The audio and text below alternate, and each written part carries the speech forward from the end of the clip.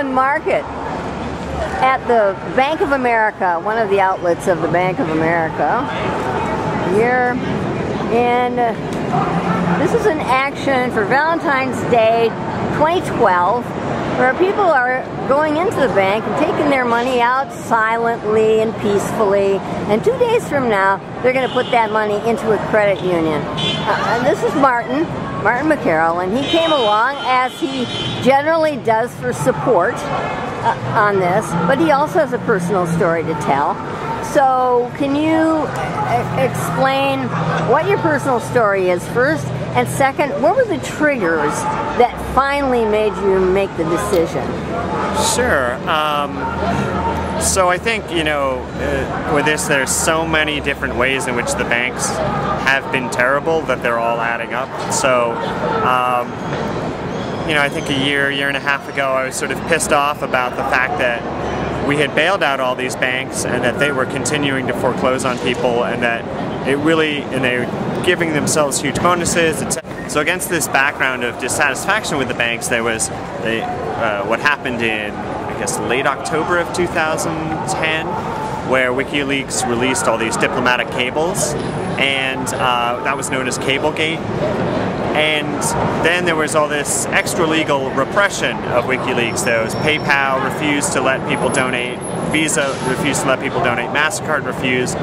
So then there was still that one could wire money through one's bank, and Bank of America specifically prevented people from wiring money through their bank. Now, was this to undermine WikiLeaks? I think so, and around this time WikiLeaks said that they had a whole lot of documents about misbehavior by Bank of America, which we still haven't seen. So, there was, I mean, plenty of misbehavior in any case.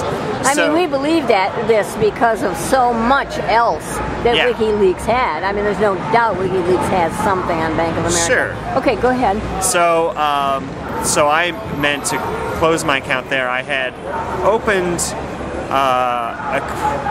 an account with a credit union several years before, and that my wife and I had a joint account at Bank of America. So we opened a joint account at my credit union, and we had shifted all of our direct deposits over to the credit union account. But we still kind of just had some money sitting around in the Bank of America account, and we still had a card for it.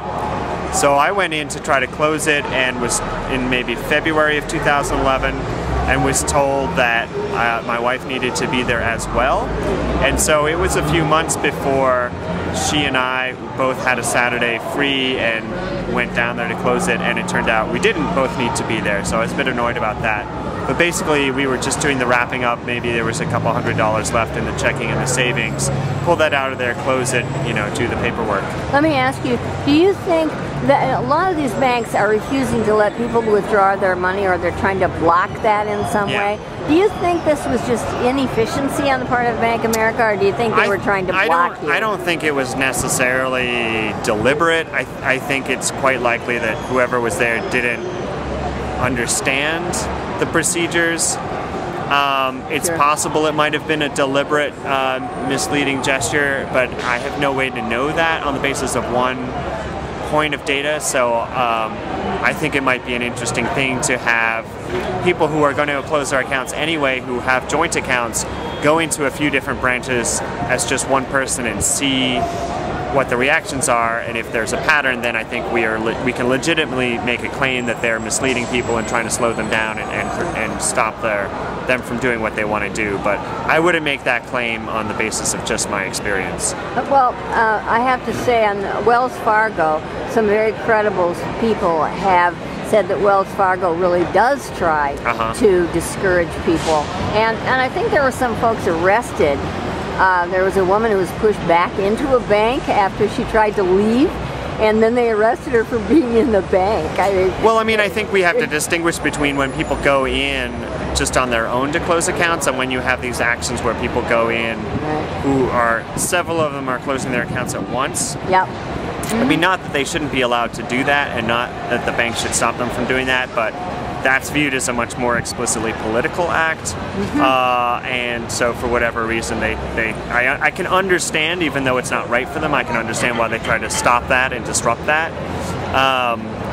But if people are just sort of one by one, two by two, closing their accounts here and there, and they're being prevented for doing that, that's probably a violation of various, fair banking practices or what have you. So, I have to ask you, Martin's been very active with everything to do with Wikileaks and with Bradley Manning. Bradley Manning, thank you.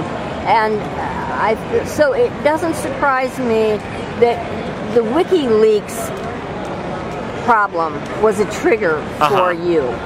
And did you mention another trigger, another thing? Well, just the background of how the banks had, basically taken the bailout money and were incredibly ungrateful about it and were failing to lend out. They were still foreclosing on people. I mean, basically they managed to be saved in their day of need and then went back to doing what they were doing before, giving themselves huge bonuses, etc. Still doing it. Yeah, absolutely. And I'm still shocked by the number of foreclosures. I don't understand why they're allowed to even do a single foreclosure in this economic environment for any reason. They broke all kinds of laws doing that. Yeah, I mean, but even when, they definitely broke some laws and the robo-signing and all that, but even when they're not breaking laws, I don't think that they should be allowed to foreclose on anybody. I mean, it's not like they can even sell the houses at any kind of reasonable value. They're so underwater.